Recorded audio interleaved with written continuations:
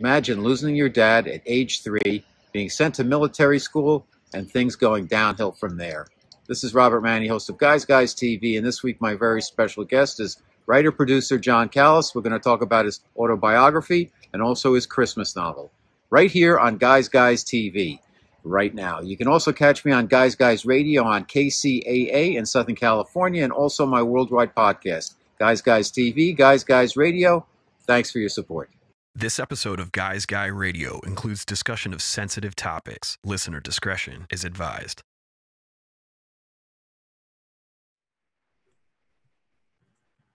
Okay, Guys Radio, I've got a special guest today. We're going to talk about what it's like to be a young man growing up in today's world without your dad. My special guest, his name is John Callas. He's a well-known name in Hollywood in that he's an Emmy Award nominated writer, director, producer in the Hollywood entertainment business. He recently wrote and directed Festival Award-winning feature film called No Solicitors, starring Eric Roberts, who's been a guest on Guys Radio. He's adapted New York Times best-selling author William LaBarge's novel Lightning Strikes Twice. John's written works, he's written some novels on his own, Christmas Voices, Secrets, When the Rain Stops, which is his autobiography that we're going to get in today, No Solicitors, and First Time Parents Guide to Unnecessary and Wild Spending. John's worked in a lot of different aspects and areas in Hollywood, including acting, production, directing. He worked at Disney, and he really knows the ropes, and he's got a lot of integrity in the business where it can be a disingenuous business. And we'll get into that, but we want to talk about guys, and we want to talk about young men and what it's like to be a boy who loses his dad, because there's so many families nowadays where young boys don't have dads. So let's start right at the beginning by welcoming my special guest, John Callas, to Guys Radio. Welcome, John. Thank you, Robert, and thank you for having me on. Okay, let's talk about what's happened to you. So you wrote this book. It's called When the Rain Stops. It's an autobiography. You were 3 years old. Your dad passed, and you had a rough and tumble childhood, got a lot of anger issues, got into a lot of fights and stuff. You get sent to military school. It's really trying. Instead of fixing the problem, in some ways it seems like it made it worse, but somehow you got through it. You got through the relationship with your mother. You got through your relationships with women and men, and you became a success. And it's a very inspirational story. And I'm sure you've had some interesting experiences along the way. But when you lost your dad, losing him stirred up a lot of feelings in you, which is totally understandable for anybody who's lost their father. As part of that, what was the inspiration, and was that the sole inspiration for writing this book? Well, I think losing a father at an early age certainly sets traumas and anger, and for me anyway, anxiety and all sorts of things. I really wanted to write this book to help other people realize that they're not alone in their struggle. Other people are going through very similar things, and offering a path to come out of it. I'm not saying my path is going to be for everybody, but at least they'll see there are different ways and different baby steps to take, accepting help from others and seeking out help, because you can't do this alone. So I wrote this book in hopes of, if I save one person's life, I'll consider it a best-selling novel. Well, it's got a very inspirational message, and you bear it all. And I've got to think it was a very cathartic experience just getting this down out of you and getting it down on paper, because you made friends, you lost your dad, you had really traumatic issues in terms of your initiation to sex with women. You had some issues with military school, with some of the leadership there, quote unquote. How cathartic was this experience of putting all this down on paper? It was painfully cathartic, and the only way I was able to do it is to be honest enough to rip off the scabs and look at those experiences I had, which is why I did the double voice. I wanted to frame it from the person living the experience, and then have a little bit of a perspective of the adult looking back at it and giving a better understanding of what was really going on, not what I perceived as going on. Mm-hmm. And the name of the book is called When the Rain Stops, and it's John's autobiography. You had a lot of anger issues. Did that stem from your father passing, or were you kind of an angry kid, and were there other reasons why you were angry? And I say this, if I'm incorrect, just correct me, but it seems like there was a lot of anger because you were fighting all the time. Well, I think the trigger point was the death of my father, because I lost my faith. I screamed at God, telling him, F you, how could you take my dad away? And then I had to start dealing with kids at school saying, you know, this weekend I'm going to go play ball with my dad. What are you doing? So I'd make up stories. And so I'd come home all frustrated that I didn't have a dad. And there was no guidance. My mother was trying to raise three kids in a economically and poor neighborhood. So she had to work all the time. So we were kind of left with aunts and whoever was around to fend for ourselves. And it was not a friendly environment to grow up in. So the anger became like a street kid in New Jersey. You know, you had to fight to survive. And with my anger about losing my dad, it was a natural place for me to put my anger. So when you got to military school, it seemed like that was a real pail of cold water in the face, and not necessarily in a great way, but you got through and it seemed like you learned a lot. Can you kind of encapsulate for us what that experience was like arriving there, you know, by yourself? As you were about, how old were you when you went to the military school? 12. Okay, so that's a really developmental key age for the development of a boy into a man. So you get there and you're not ready for it, and you're kind of a rebel, and they kind of kick your butt around and more. And a lot of the experiences weren't so pleasant. So tell us about a little bit about how that affected you and how you got through that. Well, I have to start at the fact that I was put on a train in New York City to go to Virginia to a military school alone. So on top of all my anxiety, my depression, everything, I now had another key, which was abandonment. So I was terrified going on the train. I just wanted to go home. I wanted to be tucked in bed. And it was really a terrifying experience. And the 3 years were terrifying. And I had to fight tooth and nail not to lose who I was, because military school definitely puts you in a certain mindset. Now, having said that, there was a side benefit to military school which only later in life I realized, which is it gave me a discipline that is very strong. If I need discipline, I can tap into that kind of mindset and get through things that I need to do. And so I'll give kudos there. The rest of the experience, no, thank you.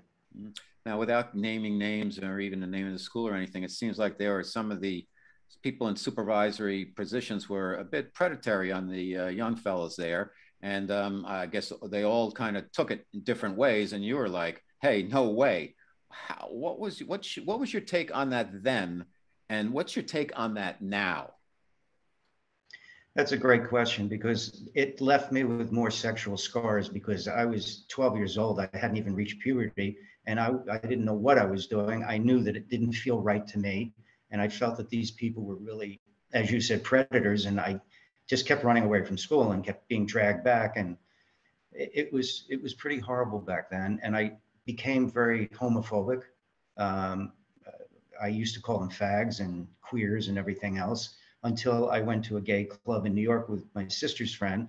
And she said, will you be comfortable here? I said, I'm comfortable myself. Let's do it.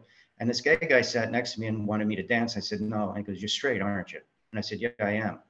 And for about 30, 40 minutes, we sat and talked. And I just realized from this kind human being, it didn't matter whether he was gay, black, white, green, blue, or purple.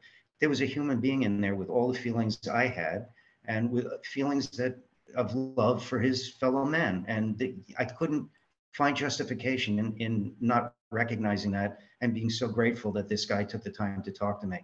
And so I'm no longer homophobic, obviously, and I support the complete gay scene. I think everyone's entitled to love, no matter how they choose it, as long as we respect each other's space and don't impose on each other. I think it's only fair that everyone has equal rights, healthcare, all the things that are due to us as human beings, not whether you're gay, not whether you're black or white or anything else. So I'm a real proponent of equality in that area.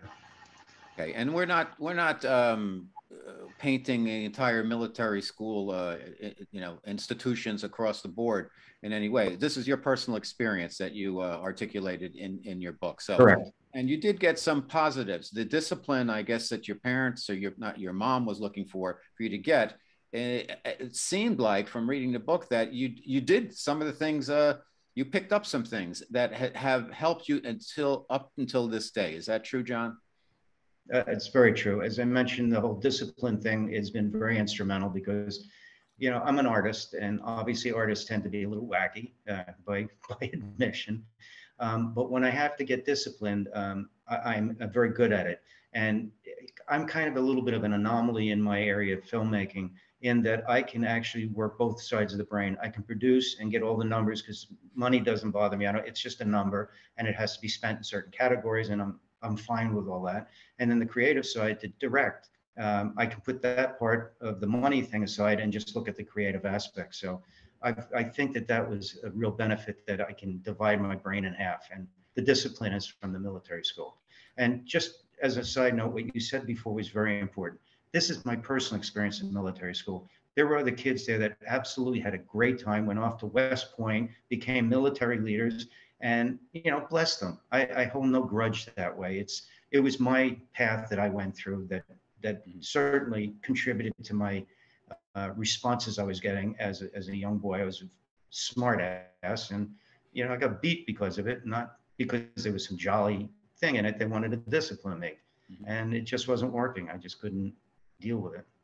It seems like sex and sexuality also played a role in your coming of age, in that your first sexual experience with a girl, she was more of the aggressor, and you were uncomfortable. And then you had your military school experience, and that's you got a kind of a double whammy as your initiation into the adult world of sexuality. Is that true, and how has that impacted you to this day? Without, you don't have to go too deep into it, but it seemed like that was an underlying theme in there, that there was some issues there that you had to experience, not your issue particularly as a human being, but issues that you became apparent because of your experiences. Very true. I think there's a misconception that men can't be raped. We can. And I was raped by this girl. There's no question about it. And it left more confusion in my mind about women, because I got scared. I didn't know what I was doing. I mean, I didn't know the feelings I was having. She took advantage of, well, aren't you a man? Don't you like my breasts and this kind of stuff? And so that kind of started a role where I wasn't really sure to trust women. And then when I got to military school, I saw the opposite side of not trusting men. So I'm kind of like the donkey in the middle of two haystacks. You can starve to death. Are you gay? Are you straight? What's your feeling? And I was so scared, I didn't know what to do, until I met this woman in college who took me through the woman's body from head to toe, because she saw the fear I had, and she calmed me down and taught me about women, their body, what to do, what not to do, how to approach it. And to this day, I bless her, because from that moment forward, I started to develop much healthier mindset about sexuality. Mm-hmm.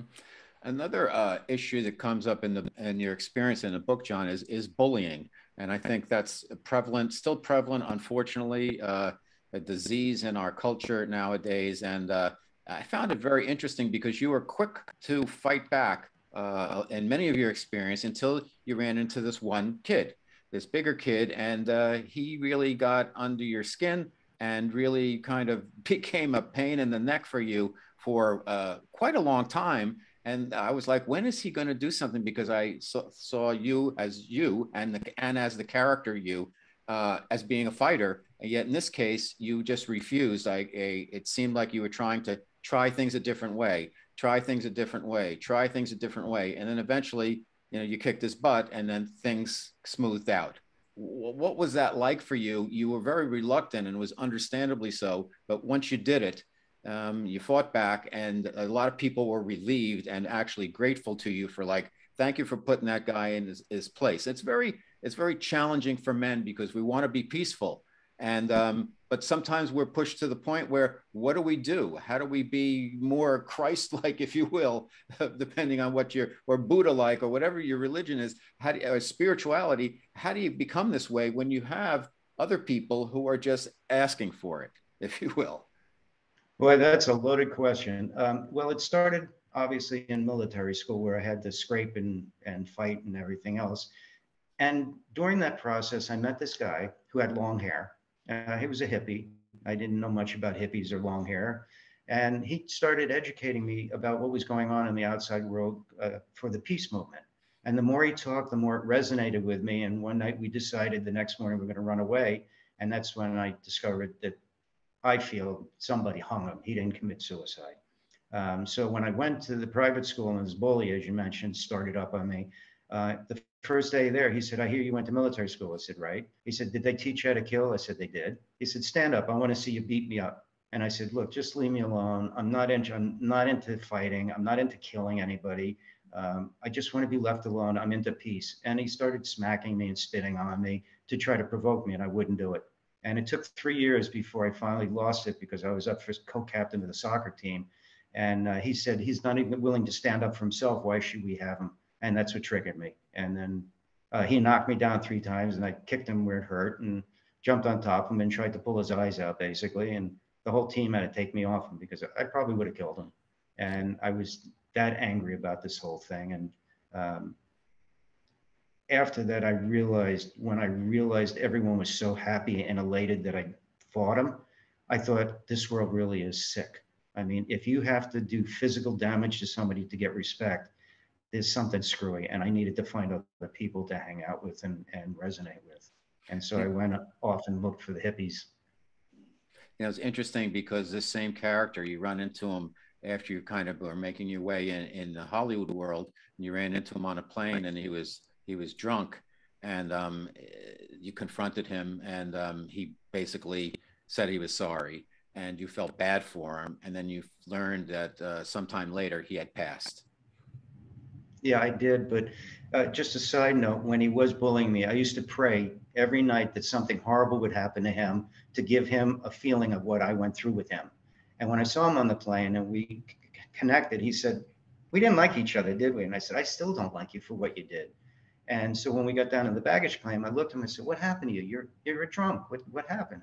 He goes, well, 2 weeks before I got married, my fiance fell off a ladder and killed herself. And right there, I thought, did I cause that? I mean, did I pray so hard that it happened? And then I had to come to terms with it, realize I had nothing to do with it. But I hugged him and said, I'm sorry, and I forgive you. And I gave him my card and said, let's get together, and never heard from him again. But I saw him in a film. And then I heard years later that he had passed away. So I'm glad, in a macabre way, I'm glad I got a chance to see him and complete that, make amends and forgive him. And then I had to learn to forgive myself. And it's so important. It's a really, a raw story that you tell, John, and it's inspirational because you got through it and look where you are right now. And the other thing I had thought I had when I finished the book was that, you know, your mom, you kept telling her what was going on at military school, and she didn't believe you and pretty much just ignored you. And you're like, get me out of here. You can't believe what they're doing to me. And she just let it go on. Yet you made peace with her before she passed. How did that come about? I mean, it must have been tough for you. Were you angry with your mother? Well, growing up, I was horribly angry with her. I felt that she didn't love me. I felt she wanted me out of the house so she could hang out with a new boyfriend. Hindsight, it's a whole different story, but I'll kind of give you the path leading up to it, is because my dad had died and my mom never really talked about it. I sat her down one night and I said, I really have questions about my father. And she said, it's very painful to talk to you about him, but I'll make you a deal. I said, what's that, Mom? She said, I will answer all of your questions if we end it right now. I will tell you everything you want to know, but after that, I never want to talk again. I said, deal. So we were talking about that. And then I said, you know, I got to also tell you, when you left the train station and the train was pulling out and your image was getting smaller and smaller, you turned away. I felt like you really hated me. And she burst out crying and said, I turned away because I was crying that I was letting my little boy go. And she said, I had no choice. I had no visible support. I had no money. I was pregnant with a 4th child and miscarried at your father's funeral. And I had to leave you there. Honestly, John, I suspected that some of what you were telling me, if not all, was true, but I couldn't do anything about it because I didn't have the luxury of having people at the house and helping you, and you needed a lot of help, and you needed discipline, and the courts gave me a choice, either military school or they were going to send you to reform school. So I was kind of stuck. I had nothing. And I took her in my arms and we cried together. And it made me realize what she went through. And it wasn't me trying to be a victim anymore. It was trying to understand my mother and her circumstance. And later, when I became a parent, it all came very clear what that process is. and the sacrifices you make as a parent. So I'm really so thankful and blessed that I got to do that with my mom. Okay. John Callas, my very special guest on Guys Radio. We're talking about kind of men growing up without your dad, having troubles with your mom, having to go to deal with loss and abandonment and just challenges along the way. And John's gotten through it. He's done a great job. The name of the book is When the Rain Stops.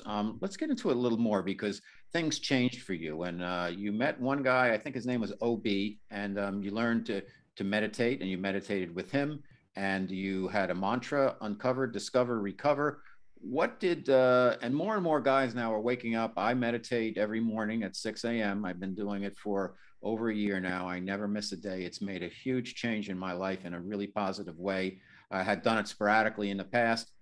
Do you meditate now? What did meditation do for you? And talk about your experience with opening up to the more, let's put it in quotes, spiritual side of life. Well, I had to find a path to heal all the damage, and OB was very instrumental. He guided me through all sorts of experiences spiritually that led me to being able to meditate. And for me, the idea of meditation became John time. I was allowed to have my own time. I could selfishly say, I'm not going to serve or do anything for anybody. This is my time. And I would play games with my mind saying things, what I wanted to learn in the meditation. And one night I had this big fight with myself saying, I'm pretty much in control of everything in my life now. And the voice said, no, you're not. I said, yes, I am. Said, well, you smoke cigarettes. You can't control that. And for 20 minutes, I went back and forth. And when I came out of the meditation, I went over, grabbed my pack of cigarettes after smoking for 10 years, threw them in the garbage, and never had another cigarette. So I think it gives you a foundation of calmness where there's craziness all around you. It gives you a chance to unplug. It's to me, it's like going on vacation, Robert. You go on vacation, you finally can download, get away from all the nutsness. You lay on a beach or go to museums, whatever pleases you, and you get a chance to feel that you're alive. You're not living to work and work to live, but you're alive. You're breathing. You have no responsibilities in a sense, and you kind of convert back to being a kid. And I think that's what meditation does for me. It kind of leads me in that direction of being able to reassess, push the reset button, calm the F down, and just find out that it's nothing that important in life, especially when you lose a sibling or a parent. And that kind of gives you a whole different feel about life. Do you still meditate? I do. Not every day, but I do. I'll sit in my backyard sometimes when it gets crazy, and I'll close my eyes and I'll see what I can hear. And that distracts me from thinking. So I'm trying to listen, and then that fades out, and then I relax. Sometimes I even fall asleep. I get so relaxed. Now, the theater changed your life. You had some theater studies around the time you were palling around with OB, and I think you lived out somewhere more out in a more of a woodsy type atmosphere, and you got exposed to the theater. Tell us what happened and how that changed your life in a very dramatic way. Okay. I started college out as a chemistry major. And after, I think, 2 or 3 semesters, maybe 2, my teacher took me for a walk, and he put his arm around me and said, why are you even in chemistry? And I told him my dad died of cancer and I want to cure it. Because I thought it was something like that. He goes, look, you're an A student. You do 3-hour labs in 45 minutes. I can't tell you, you're a great guy and you're smart, but you're not a chemistry kind of guy, and you're out of my class. I said, you just told me I was great. And he goes, you're not a chemist, you're an artist. Go find yourself. So that afternoon, I was sitting on the grass in school, and my friend Liz, African-American gal, came and said, what's the matter? And I told her what was going on. She goes, hey, maybe you can help me out since you're not doing anything. I said, what's that? She goes, we're doing a play and I need somebody just to read lines. If that's what I said, no, I'm not an actor. She goes, it's not acting. You just come read lines with me. Help me out. You're not doing anything. You're not even a chemistry major anymore. So I went over and I was reading lines with the rest of the cast. And about an hour in, I turned to the director and I said, hey, listen, I got to go do my homework. But thanks a lot. I appreciate the experience. He said, you can't leave. You're the lead in this play. And I look at Liz and she had this big smile on her face. I said, we're going to talk later. And after that, I just felt like I found the right people. They were loving people. And it was a mix of heterosexuals and gays and everything. And I just felt like there was a foundation of love there and creative support. And so I started with the theater there in first or second year of college. And I wrote a play that they performed at Parents Teachers Weekend. And I just got it in my blood. And then I decided to go out to Colorado and get into the theater there. And this guy, Joey Favre, had a theater called the Third Eye Theater, and he refused to accept any interns or anything. It was a New Yorker. And when I met him, I looked around, he goes, "What are you looking at?" I said, "This is a shithole. You need me more than I need you." He goes, "What are you talking about?" My teacher who introduced me just panicked. She goes, "Oh, I can't believe he did that." But because of that, he liked me, and he said, "You're from New York, aren't you?" I said, "Yep." "And you're from New York?" And he said, "Yep." And so he said, "I like you've got some balls, and let's work together." And from there, I started working with him. We rebuilt the theater. I became an actor. I was doing lighting with him. I helped him in all areas of the theater, and it just got in my blood. So I came out to Los Angeles to Occidental College to get my master's degree in theater arts, where I met a guy who was in film, and I wanted to make that transition, and he helped me into the film business. Okay, for those who want to follow a similar path, it can be tricky. And as you describe, Hollywood is kind of a disingenuous yet a wonderful place. Tell us about why you say that and what the uninitiated need to know along the way of their journeys into La La Land. Well, the lure of attraction for filmmakers or wannabe filmmakers is that they seem to feel there's a glorious and glamorous part to this. And to some degree, there is. But coming into the film business, you have to have a pretty thick skin. You have to be tenacious, and you have to be creative in how you're going to find a job. And then you've got to get involved in a circle of people that are always working, and you try to parlay with them and help them, you help them. And you help each other through these things. It was not easy at all. I had no contacts whatsoever. I knew no one in the business, but I just wasn't going to give up. And then one night I was living in Venice, and I was looking at the twinkling stars in the distance, and I broke out crying, and I fell on my bed thinking I'm a complete, utter failure. I can't get into the business. I want to get in, and it's killing me, and blah, blah, blah. And I jumped out of the bed. I said, "You're not a failure. You got to find another way." And I started coming up with all these creative ways to get into auditions and or places that would take me to work in the business. If you want to be a filmmaker, be sure this is what you want to be. If you're looking to get in it because of the money, go away. You're not going to make it. It's too hard of a business.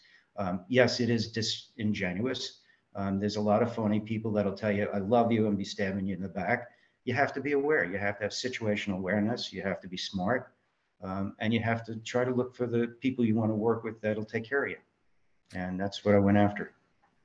It seems like from my kind of meetings I've had with the screenplay I have of my novel that the film business is a money business. It's a financial business. And that seems to be the key. And then you look at a lot of movies being made now, and it's like so many different production companies linked together that everybody's putting a little bit of cash into the production. How important, and let's just talk about movies. How important is the financing to making a movie versus the actual script itself? Well, without the money, there's nothing you can do. It's paramount. So a lot of young filmmakers that put packages together go into investments and say creative stuff and create this and create that. They don't want to know that. They're money people. What they want to know is if I put in $1, how am I going to get my money back, and how am I going to get a profit on this, and in what period of time? And you can't say, well, it's this, and they want to know concrete.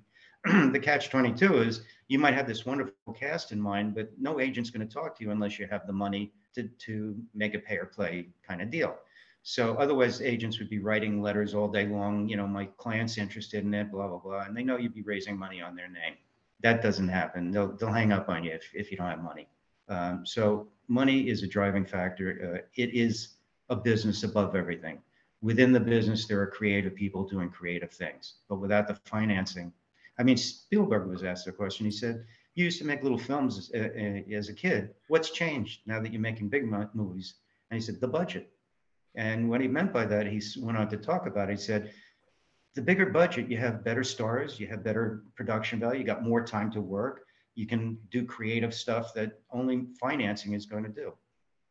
You produced a lot of, you did some video work. You got some awards for Smuggler's Blues, the Glen Frey video, pretty well known from his stint on Miami Vice. And you were doing some production and directing in the kind of the heyday of MTV. What was that like?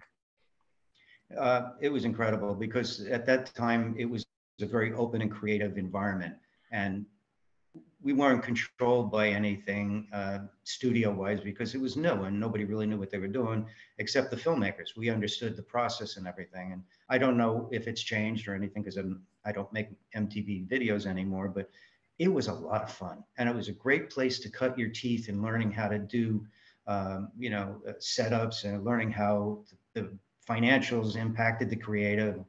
Working with Glen Frey from the Eagles was phenomenal experience. And we won Best Concept of the Year at the second annual MTV Awards for that piece. And it just went from there. I started getting a reputation of if it's complicated and you can't figure it out, call Callas. He'll figure it out no matter what.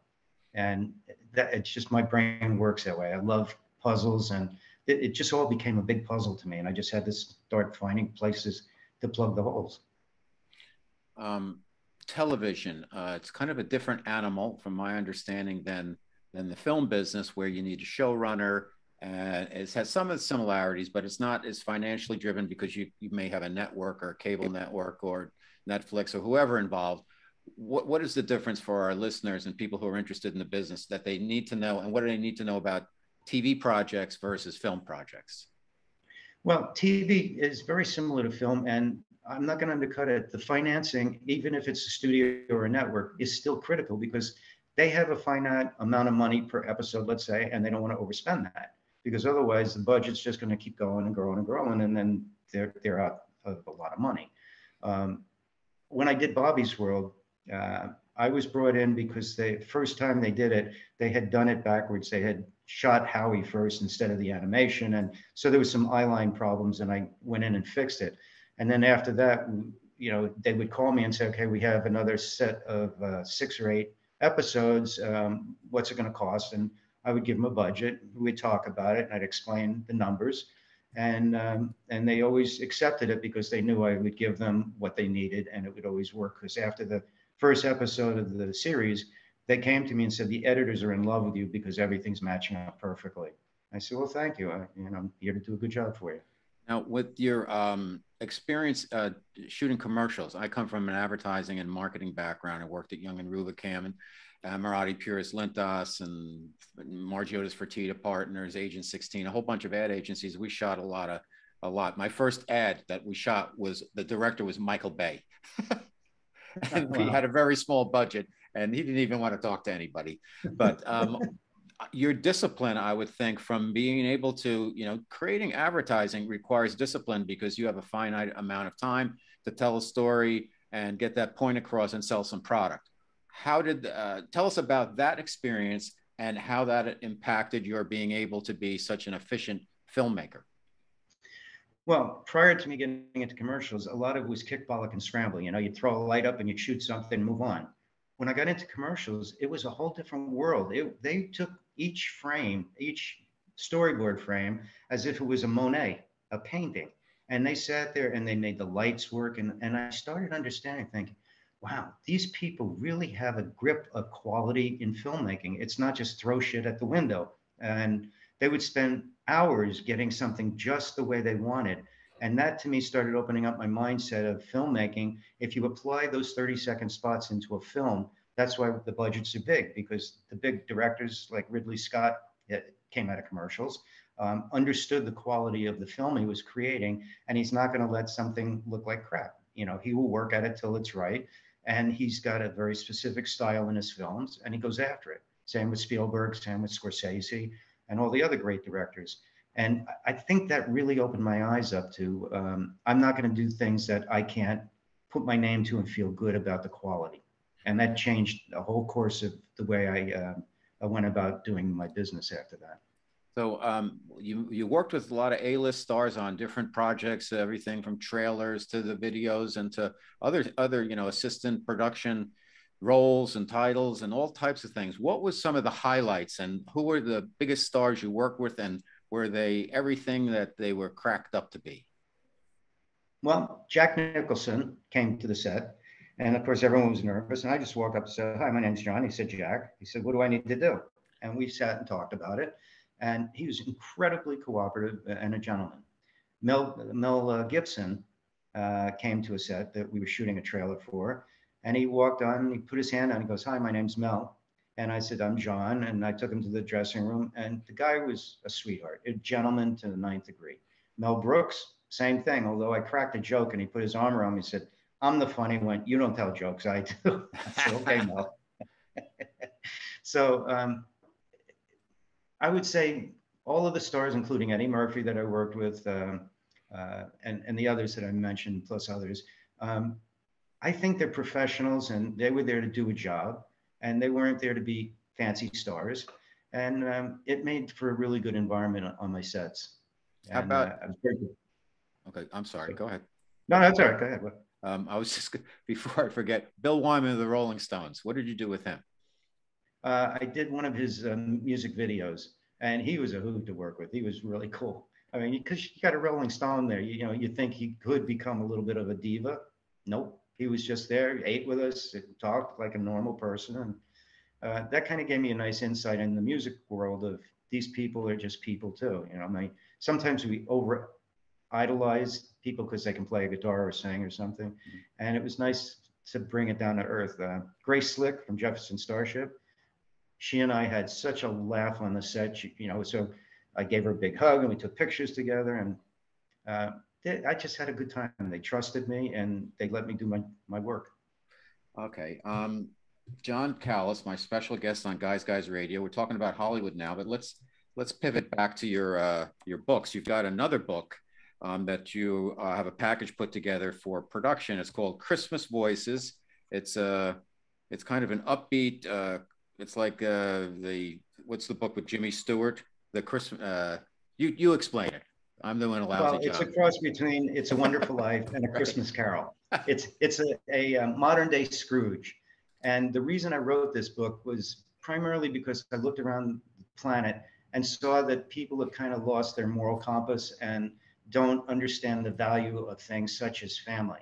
And so I start the book when he was very young and poor, goes through a very wealthy phase, forgets what the value is based on this village that he used to build.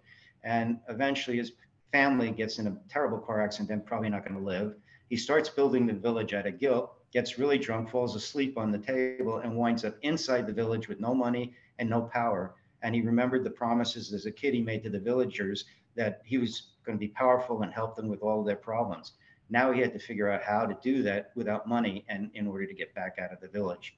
And so at the end, it's a very happy ending. Everyone lives, and you know, he becomes very generous, builds a village for his family. And I think it's just really heartfelt. I just love the story. Okay, we've got two last questions, and I think they're important ones, particularly for Guys Radio. For parents out there who have young boys, let's talk about that, because we're both guys, and I have a son, and you have sons. And what's the most important thing to know and be aware of, particularly because you had a completely different set of experiences than I had. I've had my challenges, of course, but as we all do. But as parents now, what do parents need to know about raising boys nowadays, in your opinion? I think they need to understand that prior generations have taught boys to not feel. You know, you can't cry. You're a man. Stand up. Pull up your pants. You know, your sister cries. You don't cry. And I think now people are starting to realize that boys do have feelings and they need to be encouraged to talk about them. So I think parents need to understand that it's okay for boys to cry. Appropriately. I mean, you don't want them crying, because they hurt their nose or something, or your sister stole a pen. So I think they need to teach them a little bit more of the sensitivities of life, give them good direction. Look, guys and girls are quite different species. It's just the way it is. I'm not saying that we're not equal, but it's different. Women are very nurturing. Guys tend to go out for the hunt. We're hunters, hunt for a job. We try to bring home the bacon, so to speak. But in that old-fashioned thinking, it stifles the parents because they don't know what to do with this boy because he's got emotions. So now it's more of, if you're a parent with a boy, you need to find out if he needs help. And therapy might be a good choice. You know, talking to him is a great choice. But most important, listening. We tend not to listen. When our kids are saying something, so, well, yeah, but this, you know, and we get uncomfortable maybe with them trying to express something, and we try to push them in a different direction when we need to stop and listen to their needs. They have their own path, like we do as parents, and we need to listen. And that to me is the most important thing. Okay, for those who want to get into Hollywood, what are the three traits that the most helpful traits to have as individuals to have a best chance of success? Okay. Tenacity. Don't ever burn a bridge. And when you finally get on the set, if you do as a production assistant, keep your eyes open and your mouth shut. And don't think you should be in the director's chair the third day on the set. And don't try to tell people, you know, oh, that's, you know, I would have done it differently. Keep quiet and learn from every experience, and slowly find ways to get yourself into the next step. You know, if you're on the set as a PA for God knows how long, maybe you go to your production manager you work with and say, hey, is there any chance I could be like assistant to the assistant coordinator or something? And you get an opportunity there, and then you work your way up to a coordinator, and so on and so forth. Now, the biggest piece of advice I'd give to young people that want to get in the business, decide if you want to be an independent or a studio. If I had to do my whole life over again, I'd start at the studio. That's where the money is. That's where the distribution is. That's where the power is. And yeah, it may be a little bit slower pace. And you may not be able to get to do all the things you do as an independent, but being an independent, it's mind-boggling how hard it is to find money. And when you do, to get it up and running, and then you got to go through distribution. And if you don't have the right cast, you get pushed down to the side and you can't get in the theaters because the big films are there. It's a whole different world. So you got to make up your mind where you want to go, either studio or independent. I would suggest go in studio, become a page, get in there, just become an office assistant, whatever it takes, and get your name known as the kid that's cooperating and will do anything for the job.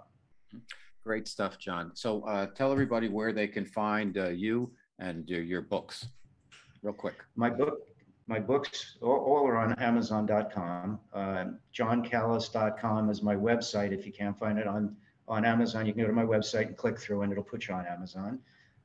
There is also, if you going back to Christmas Voices, if you go on YouTube and just search time-lapse Christmas voice, Christmas Village, John Callas, you'll see the village that my wife and I have developed over the years. It's 3.5 feet wide and 20 feet long, hand-carved mountains, trains, and all that. So it's a great thing to see. But yes, Amazon is the main place, and all of my books are listed there.